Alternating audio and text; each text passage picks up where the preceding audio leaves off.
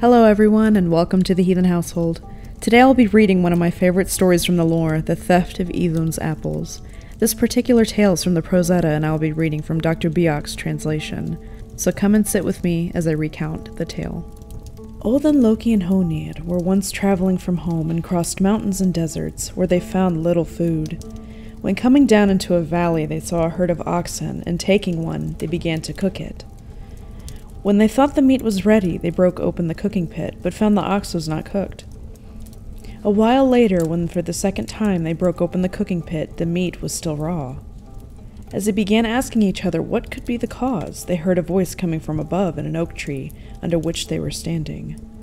The one who was sitting up in the tree said that he was causing the food to remain uncooked in the oven. Looking up, they saw an eagle sitting there, and it was not small. The eagle said, "If you're willing to give me my fill of the ox, the pit will cook." They agreed to this. Then the eagle glided down from the tree and landed on the pit.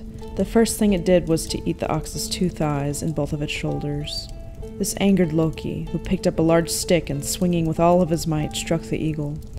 Recoiling from the blow, the eagle started to fly, but one end of the pole was stuck fast to the eagle's body, with Loki hanging onto the other end. The eagle flew so low that Loki's feet were dragged on the ground, striking stones, gravel, and trees, and he thought his arms would be pulled from their sockets. He called out, begging the eagle for mercy, but the bird answered that Loki would not be saved unless he swore an oath that he would find a way to lure Iðunn, with her apples of youth, out of Asgard. When Loki agreed, he was set free and returned to his companions. Nothing else is said to have occurred during that trip before they reached home. At the time agreed upon, Loki tricked Iðunn into leaving Asgard and going into the forest with him. He told her that he had found apples that she would find to be of great worth, and asked her to bring along her apples so that she might compare them. Just then the giant Thjatsi arrived in the shape of an eagle, and seizing Iðunn, he flew off with her to his home in Thrymheim. Iðunn's disappearance badly affected the Aesir, and they soon began to grow old and gray. The Aesir gathered together in an assembly and asked one another the news of Iðunn. They realized that she had last been seen leaving Asgard with Loki. Then Loki was seized and brought to the assembly, where he was threatened with torture or death.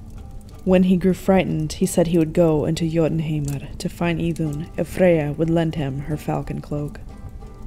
When Loki got hold of the falcon cloak, he flew north into Jotunheimr.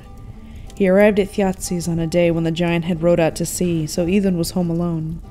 Loki changed her into the shape of a nut, and holding her in his claws flew away as fast as he could. When Thjatsi returned home and found Iðunn missing, he put on his eagle shape and flew after Loki, the air booming with the sound of the eagle's flight. When the Aesir saw the falcon flying with the nut and the eagle in pursuit, they went outside to the walls of Asgard, carrying piles of wood and shavings. As the falcon flew in over the fortress, it dived down alongside the fortress wall, and at that moment the Aesir set fire to the wood shavings. But the eagle, having just missed the falcon, was unable to stop himself before his feathers caught fire, and he fell from the air.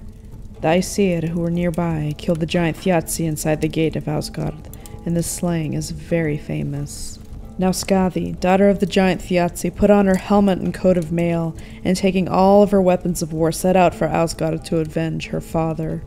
But the Aesir offered to reconcile and proposed compensation. First, she should choose a husband for herself among the Aesir, but she might choose only from the feet of the man, seeing nothing else. She saw that the feet of one man were especially beautiful, and said, "I choose that one, few things on Baldur will be ugly." But that was Njord from Noatun. Another condition of her settlement was that the Aesir must do something she thought they could not do, make her laugh. Then Loki tied one end of a cord to the beard of a goat and tied the other end around his own testicles.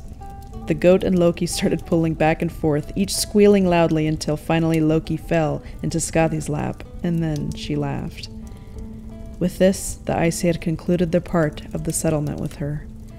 It is said that Iðunn, to compensate her further, took Thjatsi's eyes and cast them up into the heavens, where he made from them 2 stars. Thank you guys so much for watching. From our heathen household to yours, I hope you have a wonderful day.